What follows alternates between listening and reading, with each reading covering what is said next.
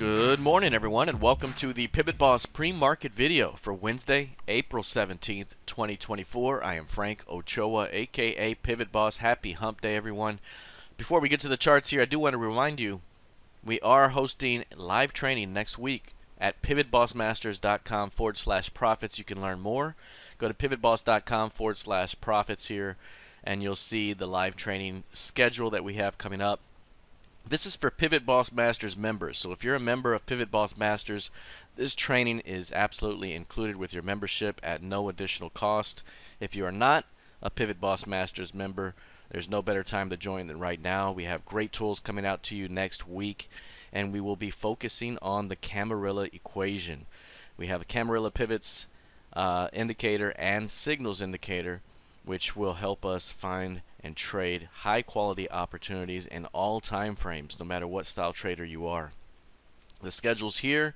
All of these will be recorded and posted as usual, and we have a huge database of videos going back multiple years, over 10 years now, 12 years of videos here that we've done along the way. All future sessions and live training, all future on-demand training, all included with your Masters membership, and it's a complete 30-day 100% money-back guarantee as well. So again, go to pivotbossmasters.com/profits to learn more and gain instant access if you are not already a Masters member. All right, taking a look here at the ES in the daily time frame, you'll see the previous session we had a narrow range day. After heavy selling pressure, big time breakdown. This is the first major structural breakdown we've seen in the ES so far this year. We fell a hair here on Monday, but Tuesday really, rather on Friday, Monday really opened it up. Tuesday, a little bit of a holding pattern.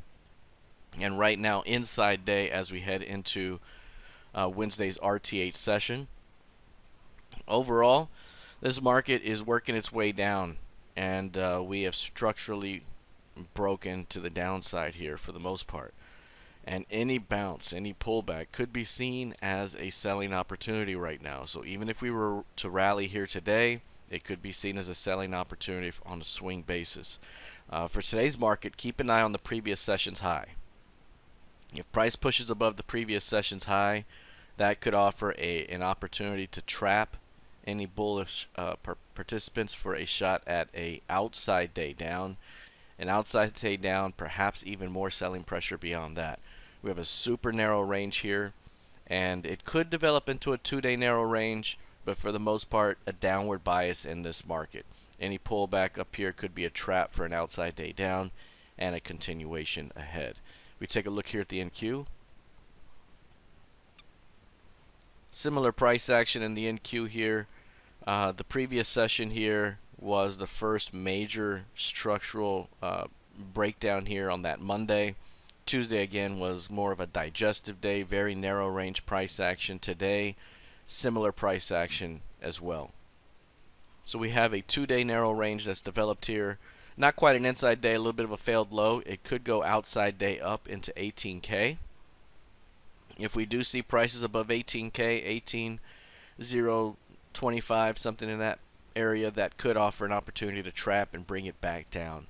Again, this market's working on its way down at the moment, and any strength could still be a big time selling opportunity. We've seen it multiple times even this month.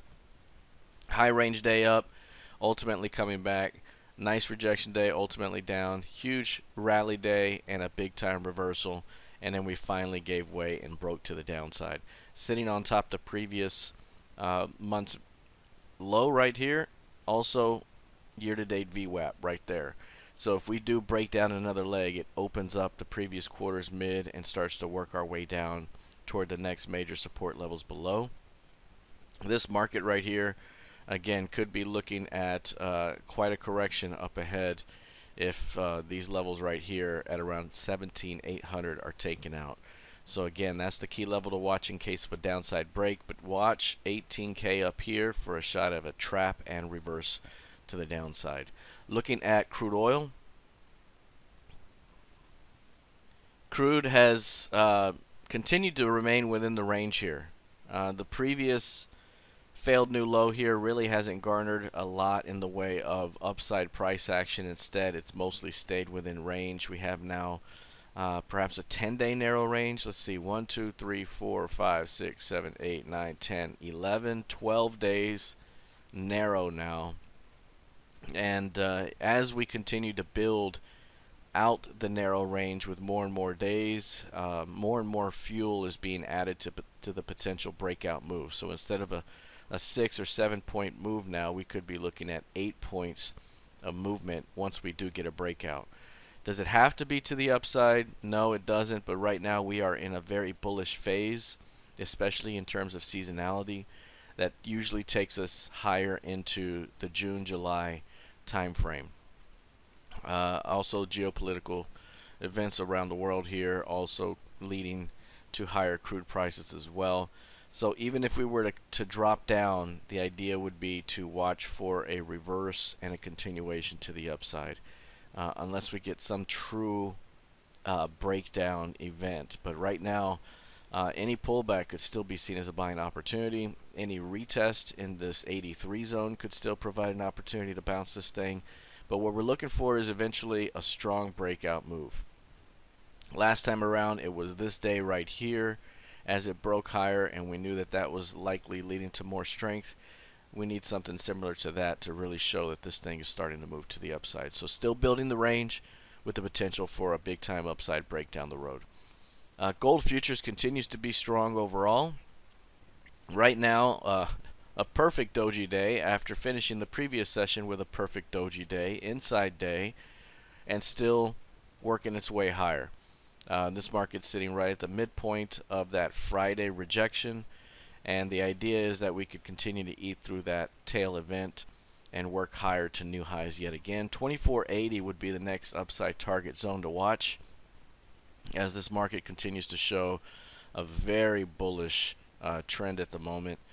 Not expecting any sort of heavy pullback at the moment. Nothing deep at all, not even in the 2250 anymore.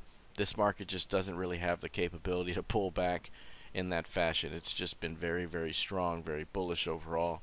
Failed new lows with an upward bias. Failed new lows have been very, very powerful. Failed new low here, failed new low there, for example, and those markets, and this market has led to higher highs after that. So for the most part, looking for a continuation higher to 2480, which would create the next 400-point market structure range above the recent one below. All right, lastly, looking at the YM here. The YM has seen quite a bit of selling pressure, especially against the broader market, against the ES and the NQ. This one has continued to melt down and still has a little bit more until it reaches the previous quarter's low. 37,300 is the previous quarter's low. 37,250 is the 100% key range target from that key range right there. Again, like the ES and the NQ, if we were to see prices above the previous session's high, that could offer a trap opportunity for an outside day down and a continuation as this thing works its way down toward that 37,250 to 37,300 zone. Still working lower. Even if we had one big day up, it's still an opportunity to fade and continue downward. That's been the trend of this month, and it's giving back all of Q1 gains already. It's nearly there. Probably 80% of the gains been taken back here as this market continues to work its way toward that lower support zone. So again, very bearish, and if we do see prices above the previous session's high, it could be a trap and reverse event. All right, that is it for now. We'll see how this develops here heading into the rest of the session. Be sure to go to pivotbossmasters.com/profits for more information regarding next week's high quality training regarding the Camarilla pivots. Take care, and I'll see you in the trading room.